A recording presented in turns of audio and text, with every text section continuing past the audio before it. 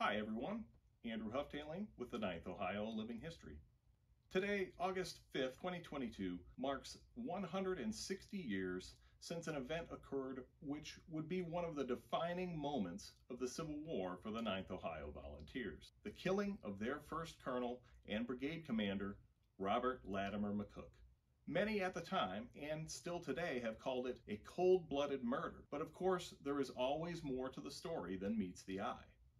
Just as we used primary sources to uncover some of the details of the Niners' engagement at the Battle of Chickamauga, or of the election riot in 1855 in Cincinnati, we're going to dig a little deeper here and try to get some answers to questions that still plague us today.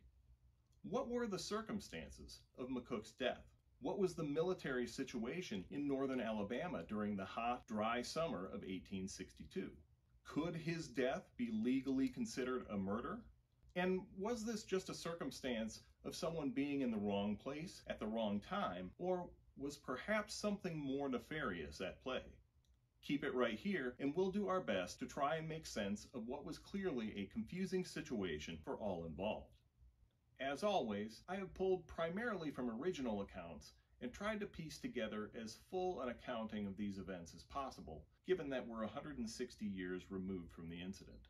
So before we get into the details, let's talk briefly about Brigadier General McCook and learn more about who he was. Born the son to a prominent and powerful Ohio family, Robert was only 33 years old at the outbreak of the Civil War. He was partner of the law firm of Judge Stallo, who was an incredibly important figure among the Cincinnati German Americans.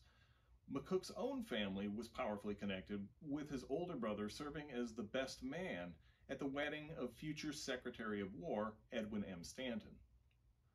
This family provided 15 men to the cause of the Union, with over half of these rising to the rank of major or higher, and 6, including Robert, rising to the rank of brigadier general or higher.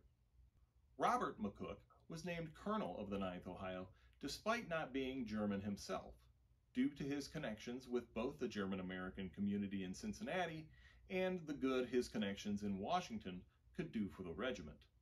Indeed, Robert McCook was able to follow through time and time again, securing provisions when they were scarce, shielding the 9th Ohio from overbearing commanders, and allowing them to keep their precious Prussian drill and German language and customs.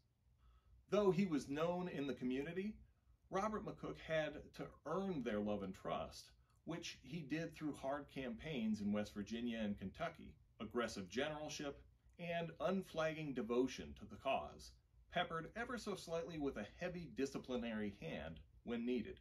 McCook's and the Niners' sensibilities quite often aligned, and by the summer of '62, he was beloved not only by the 9th Ohio, but by most of the rest of his brigade as well.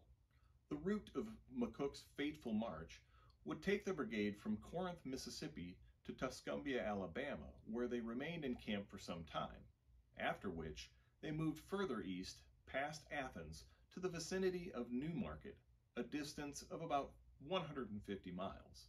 As May turned to June and the waning weeks of spring grew hotter, the Niners had to have been looking for a fight. After the victory at Mill Springs in January of that year, the brigade had spent the remainder of the winter traipsing about Kentucky and Tennessee, seeing very little in the way of the enemy. They moved toward the sounds of battle at Shiloh in April, but missed the fight by a couple days. There, they spent weeks cleaning up the aftermath of the battle, burying the dead, collecting arms and equipment, and standing picket duty in the damp southern Tennessee spring. They endured the excruciatingly tedious campaign and siege of Corinth, Mississippi shortly thereafter, and were one of the first Federal troops to enter the town, only to find the Confederates had abandoned it the night before. So, when orders came to pack up baggage and head east into Alabama, it was likely with mixed emotions that the Niners left the Magnolia State, hopeful to be heading into a direct engagement that would allow them once again to prove their prowess on the battlefield. For them and their beloved commander, that would unfortunately not be the case.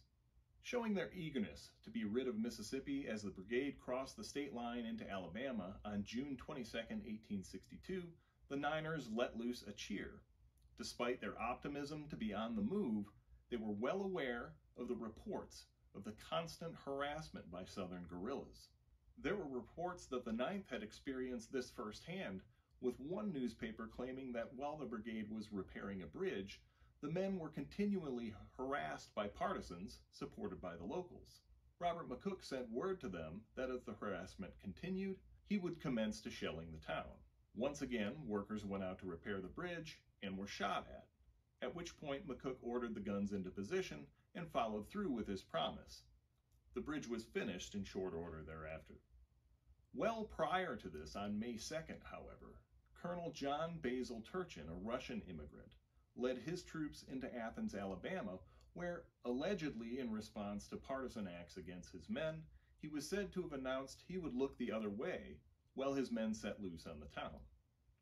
Athens was, quote, disgracefully plundered by Turchin's brigade, so, as the Niners marched eastward out of Corinth into Alabama, guerrilla warfare in the region was an established fact.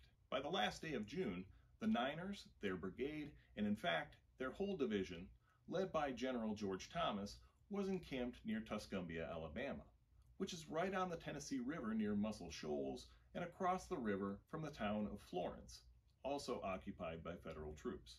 Lieutenant Birch of 2nd Company of the 9th Ohio remarked that the town's previous occupants must have lived like robbers. By the time that they got there, the town had been picked clean, with oxen, pigs, and cattle being slaughtered and left dead in the streets. He said that it should be no surprise when the people get an unfavorable conception of Union soldiers. While stationed here, the federal soldiers exacted a toll on the citizens, both figurative and literal, the Niners playing no small part, charging exorbitant fees to ferry the locals across the river when it was their turn to guard the crossing. McCook himself was said to have laughed when he found out, remarking that he was glad to have found such good businessmen in the ranks. On the 4th of July, Independence Day, General Thomas ordered a national salute in the town square, followed by a dress parade of his division, which consisted of 12 regiments of infantry and 3 batteries of artillery. As most of the commanders of the assembled regiments and brigades were prominent citizens before the war, accustomed to giving speeches to mark such occasions, Thomas allowed them to erect a stage and podium from which to hold a series of patriotic speeches after the parade. The division, probably numbering well over 6,000 men, crowded together, with the sullen citizens of Tuscumbia looking on. The first to speak was Brigadier General Speed S. Fry. A Republican who was active in the Presbyterian Church, he had commanded the 4th Kentucky at Mill Springs and now Thomas's 2nd Brigade. He began by reading the Declaration of Independence, then followed with some pretty harsh opening remarks, saying that the citizens must be either for us or against us. Those for us shall be treated well, he said.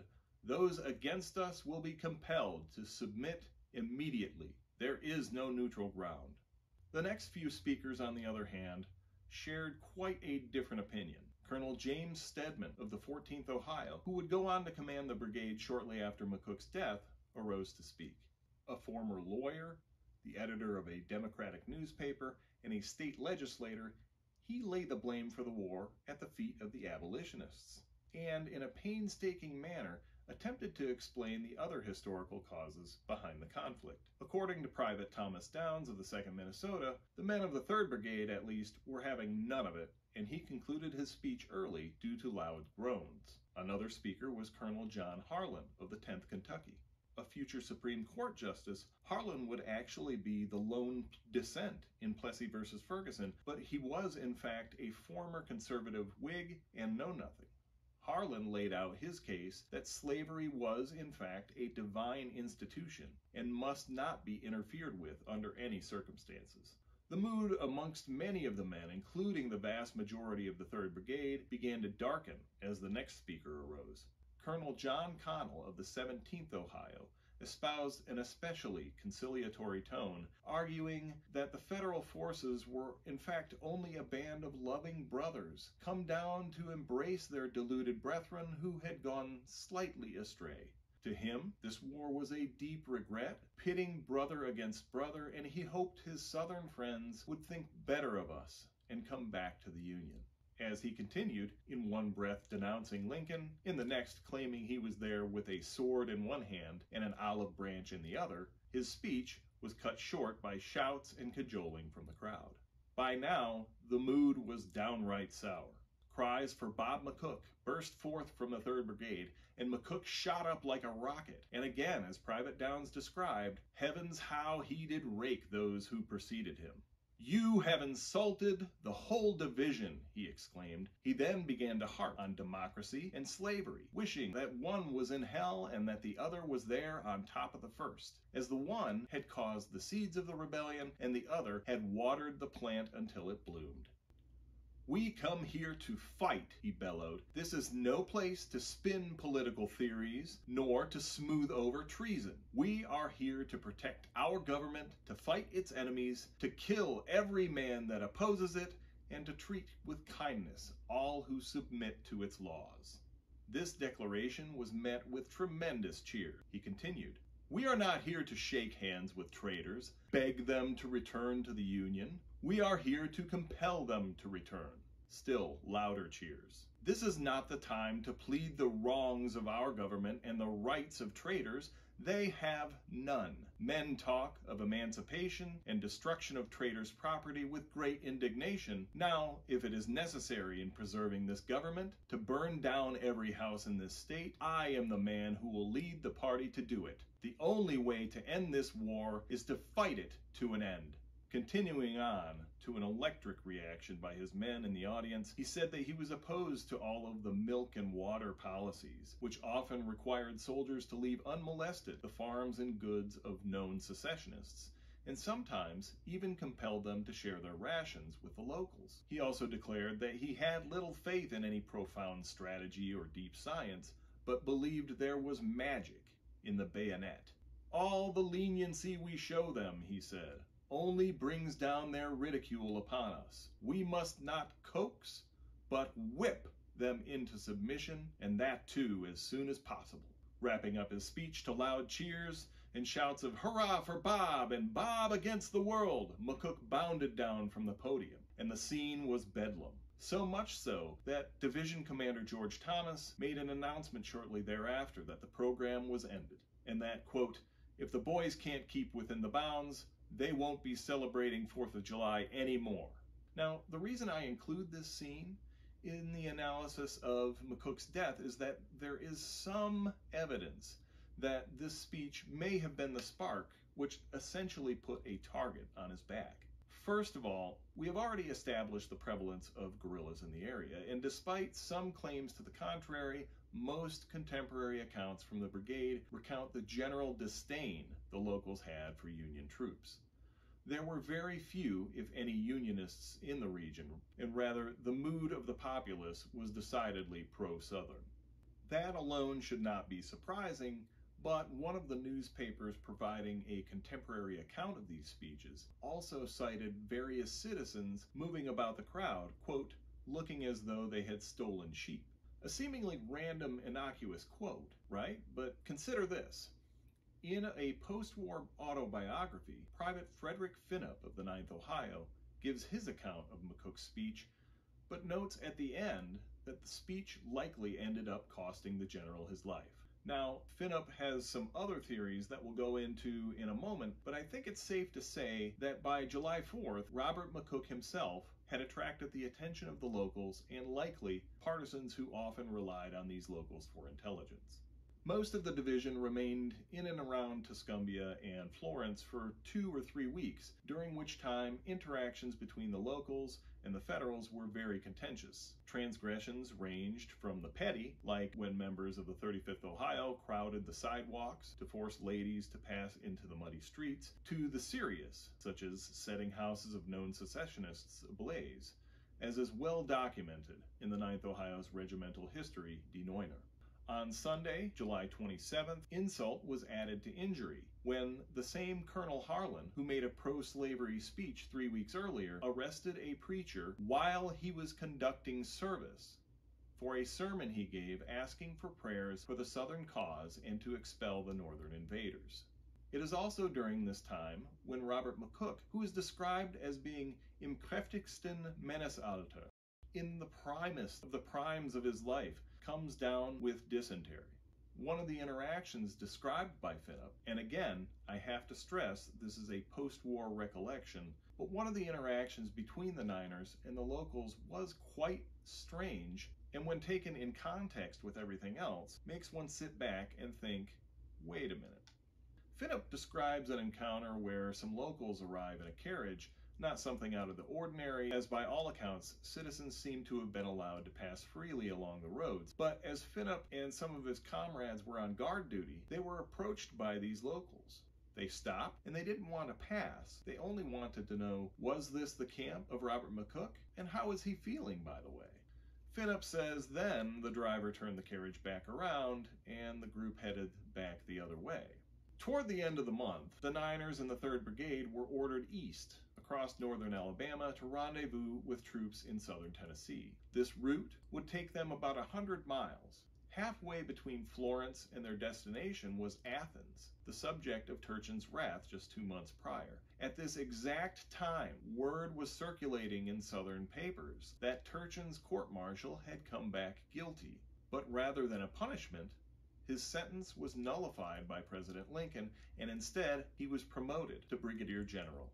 McCook, for his part, was completely debilitated by his sickness, and not one to be stuck in a hospital, he had a medical wagon rigged up with a bed in the back and a small escort surrounding him.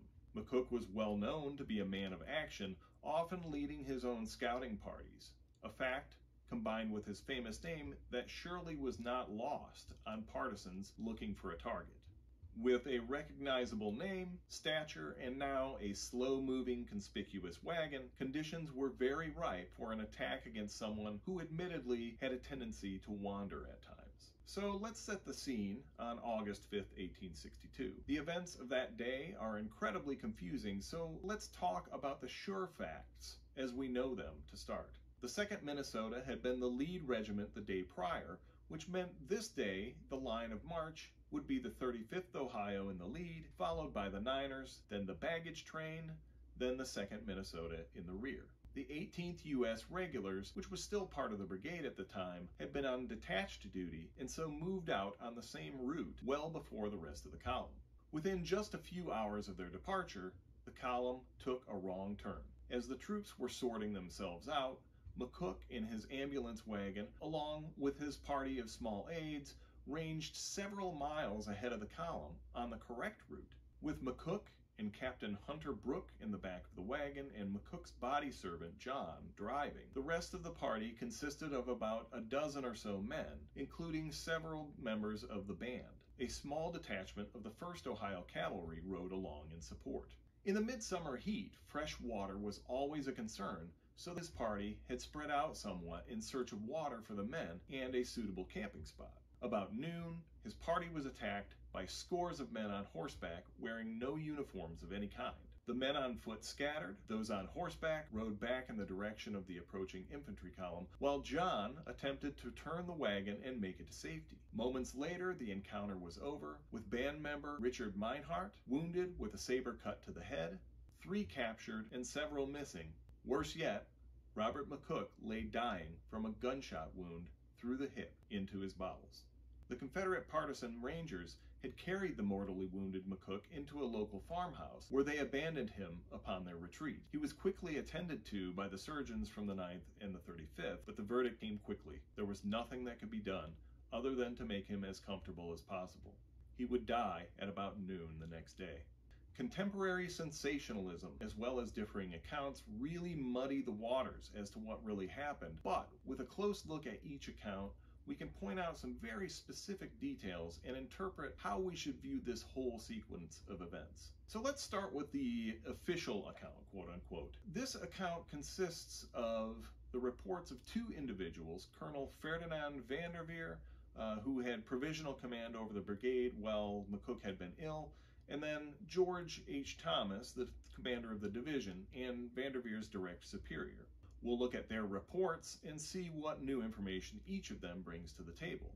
So first you have Vanderveer's report, where we have the first claim of the Confederates shooting first. Thomas's report states that the attack was made by regular cavalry, as the captor of McCook's aide identified himself to be.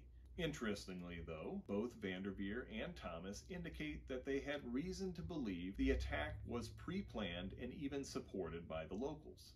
After this point, the accounts begin to differ, and some really wildly. It's important to remind ourselves that when we look at primary sources, we need to be cognizant of when the account was written and by whom, and who the audience was. The most contemporary account we have from someone who was actually on the scene in the immediate aftermath of the killing is that of Lieutenant David Schaefer of the 35th Ohio, which would have been at the head of the column rushing up to the small farm where McCook was attacked. Lieutenant Schaefer says, as soon as the gunfire was heard, Major Boynton of his regiment took off on his horse as the men moved on the double quick. Shortly thereafter, Boynton returned at the gallop with the rebel force behind him, which, after seeing the 35th deploying in line of battle to engage them, smartly turned tail and rode away. Schaefer confirms that McCook's bodyguard essentially deserted the general without firing a shot, but he also claims that McCook was firing his revolver in self-defense. This is the only federal soldier who makes this claim, and he tempers his account by laying at least some of the blame on General McCook himself, saying, quote, "Whatever the sensational newspaper writers may say about this unfortunate and to us most calamitous occurrence, Colonel McCook owes his untimely death to his own foolish indiscretion." Our next account comes from a Niner writing the day after Schaefer's letter to his wife. On August 10th, Lieutenant Friedrich Berch of 2nd Company of the 9th Ohio wrote to the German-language newspaper, the Cincinnati Volksfreund, which published it on September 7th. Berch describes an interaction earlier that day on August 5th, where the brigade is stopped for a rest near the farm of another German immigrant who happened to live there. He intimated that there was a strong guerrilla band operating in the area, perhaps a few hundred strong, and that they were working with the locals, his neighbors, who he claimed were all secessionists.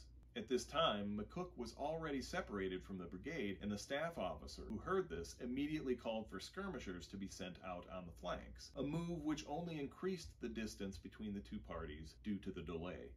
Another point Berch makes is that while it is true that McCook and his party were out in the advance searching for water, it was very curious to see several farmers along the way offering fresh water to the troops with smiles on their faces. After the fact, a seemingly suspicious activity by folks who were deemed by most to be the most staunch secessionists. When the shots rang out, Berch claimed, there were no surprised faces among these locals, only stares.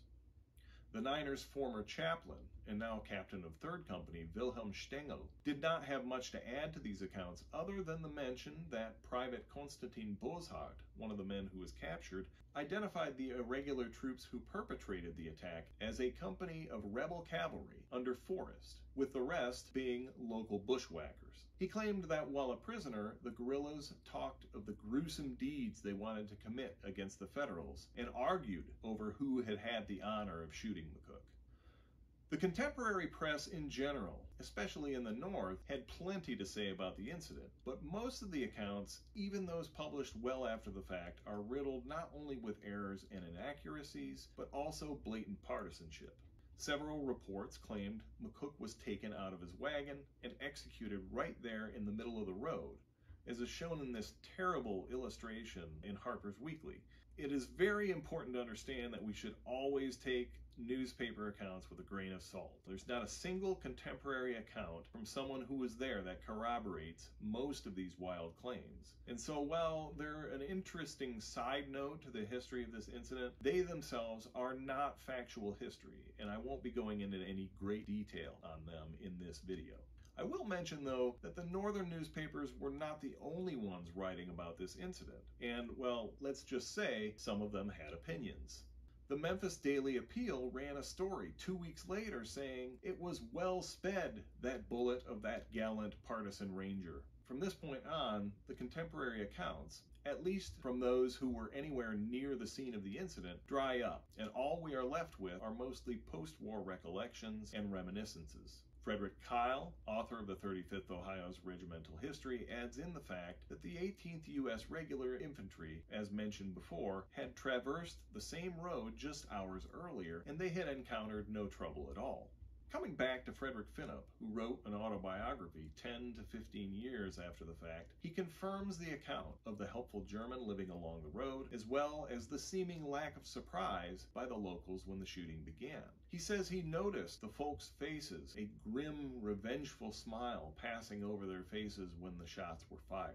Up until this point, we have only heard from federal soldiers who were on the scene. I would be remiss if I didn't include any account from the other side. However, Confederate primary sources and records are notoriously spotty, even more so for soldiers that, at the very least, were operating on the boundary of what could be called legal in time of war. There is, however, one post-war interview given by someone at the center of the incident, a man named Frank Gurley, who was said to have been the one who fired the shot that killed Robert McCook.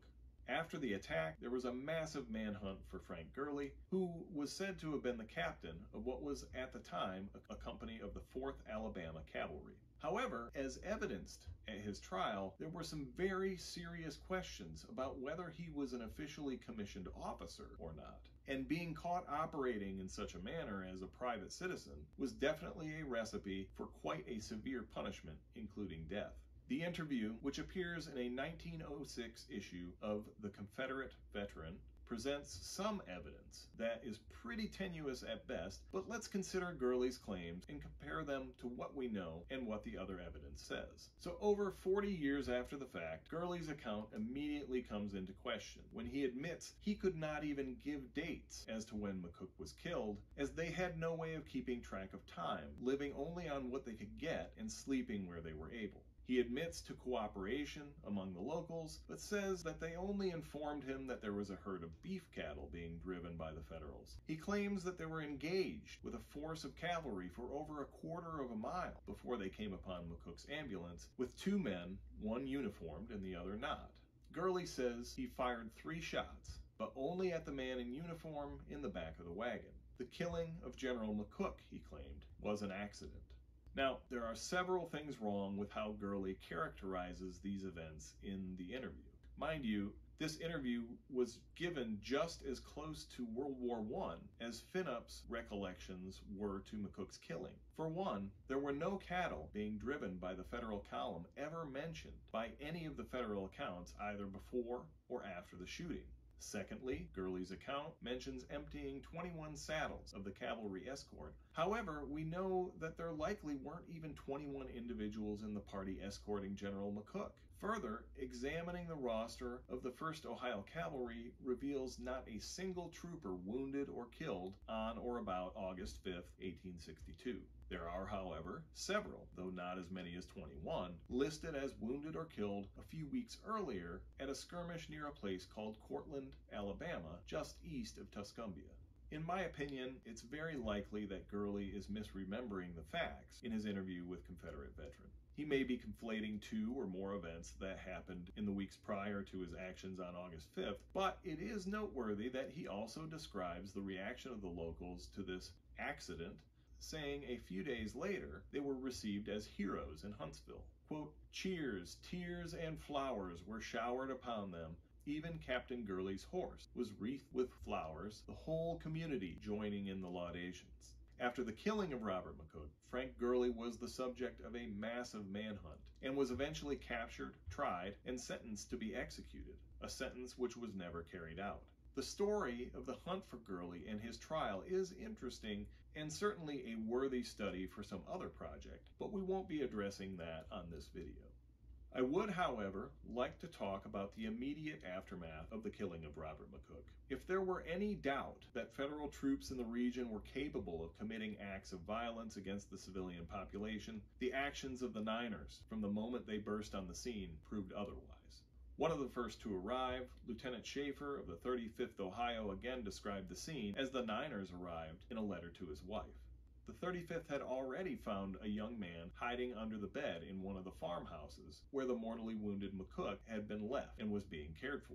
As he sat under guard under the shade of a tree, several Niners rushed up, one seizing the prisoner by the collar and shouting, "You damned rascal, you killed my colonel!" Another private raised his musket and brought it down, hitting the prisoner on the head. A third then simply lowered his musket about a foot from the man's face and pulled the trigger, mortally wounding him and leaving him to die. From this point, the whole scene was absolute chaos. The farmhouses in the immediate vicinity were burned, any able-bodied men or other civilians thought to be involved were rounded up, and Private Finnip claims that a few of the prisoners, after being brought to headquarters, were sent out of camp under a guard of hard men and finished in the woods. Die Rache des Neunten Regiments, the vengeance of the Niners, was swift, brutal, and spread quickly. Scores of men from the regiment, along with a large portion of the 2nd Minnesota, scattered across the countryside, avenging the death of their beloved colonel throughout the night. Soon, all buildings within several miles were aflame. Upon news of McCook's death the next day, the body was removed from the farmhouse where he lay, and that building was set aflame as well. Lieutenant Birch said that rogue place could deserve no other fate. Birch also claims that the houses of the poor were spared, as well as those without weapons, who were not identified as members of the band. But we know from several other contemporary accounts that some Niners were not quite as judicious in their dealings with the locals as Birch wanted to portray in his letter to a widely circulated German-language newspaper. Southern newspapers also sensationalized the brigade's revenge upon the countryside, with some accounts inflating the numbers of partisan and civilian casualties into the hundreds. Given the sparse and remote area, these claims are also highly skeptical. It's also notable here that despite there being such a focus on the events of the 5th and the 6th, General George Thomas did not issue General Orders No. 8 until August 8th. It was this order that nearly all Niner sources reference as the reason they stopped the rampage out of sheer respect that they had for Thomas. McCook's body was sent back to Nashville under a strong guard, where it arrived at the Commercial Hotel on the 7th. From there, it was sent along the river to Louisville. On that same day, a deputation from Cincinnati was formed to meet the body at Louisville and escort it home. On the 8th, it arrived at the Galt House in Louisville, and the next day was taken up the Ohio River to Cincinnati. Already at 7 a.m. on August 10th, the streets were lined with throngs of onlookers to watch the body be transported to the courthouse. Led by a troop of 40 policemen, 2 companies of infantry, and a band from the local federal barracks, the column slowly made its way up Broadway to 3rd Street, then west to Race, to 6th Street, then to Main, and finally northward to the courthouse, where the body lay in state at the rotunda until the next day. A crowd of thousands filed past until well after midnight. At about noon the next day, August 11th, a year to the day after the Niners had celebrated a Turnfest in the mountains of West Virginia, the streets surrounding the courthouse were lined with mourners, while the Episcopal funeral rites were performed. A German men's choir sang a song which, through careful research, we were able to discover came from an 18th century German Freemasons songbook. A surprising find that leaves us no reason to believe that Robert Latimer McCook was not, in fact, a Freemason. There will be more information on this song at the end of the video. After the conclusion of the funeral rites, the pallbearers bore the casket to the hearse, where the column would proceed to Spring Grove Cemetery. The streets were lined with mourners, bells tolled throughout the city, and heavy cannon at the forts surrounding the Queen City sounded off in salute. All city business for the day was canceled. The procession outside had swelled greatly in number while the rites were being performed inside, and now consisted of approximately 1,000 infantry, cavalry, and artillery, including 82 members of the 9th Ohio, who had either escorted the body to Cincinnati or were already there convalescing for one reason or another. Included as well in the funeral procession were over 300 members of the local Turner clubs, several worker societies, and literally hundreds of carriages following the hearse. And even McCook's favorite horse, riderless, draped in black, made the long, solemn trek towards Spring Grove Cemetery. The followers were dismissed at the Brighton House, while the remainder of the escort continued on. His body was laid to rest, quote, situated in the most beautiful spot in the cemetery, on the top of a mound, around which are interred 300 Federal soldiers in rows, located near the main entrance to the cemetery and on the border of the lake. The legacy of Robert Latimer McCook and the effect he had on the city of Cincinnati and Cincinnati Germans in general, and the 9th Ohio and the members of the 3rd Brigade specifically, is unquestionably one of love and admiration based on the descriptions of his funeral alone. The words of those who served under him describe a relationship much like that of a father and his sons, for Robert always took care of his men, shielding them from some of the more problematic aspects of Army life. As to the incident of the killing of Robert McCook himself, now we have a much fuller picture of the situation in northern Alabama in late summer of 1862, and hopefully we gain a little more clarity on the events which were its catalysts. Questions obviously still remain. Was the killing legally a murder? Does that designation even have any relevance, given the seemingly lawless manner in which federal troops, including the Niners, were operating in that region? How closely were the 4th Alabama Cavalry and the local citizens working together? Could McCook have been poisoned? I don't think we'll ever get an answer to any of these questions, but the details and accounts we have laid out in this video have hopefully opened some eyes and pulled back a little of the mystery and legend on what was clearly a confusing situation. Finally, I'd like to circle back to the song sung by the Menor Corps at Robert McCook's funeral. It took us some time, but working together, Don Toltzman, Christian Wolf, and I were able to track down this song using a few of the details provided in the August 12, 1862 account in the Cincinnati Enquirer. The song was located in the songbook Freemason Songs with Melodies, published in Berlin in 1795. With help on the arrangement from Ted Baldwin, Dan Wellert was gracious enough to lend us his voice and sing a version of the melody of that song. With that, I'd like to thank you for joining us, and we will let Dan close the video. Until next time. Schlaf auf, du teurer deiner Bruder, schlumras auf nix stora deiner Ruh. Bald sehen wir dich, bester Bruder, wieder. Bald sehen wir das wohl erlegt wie du.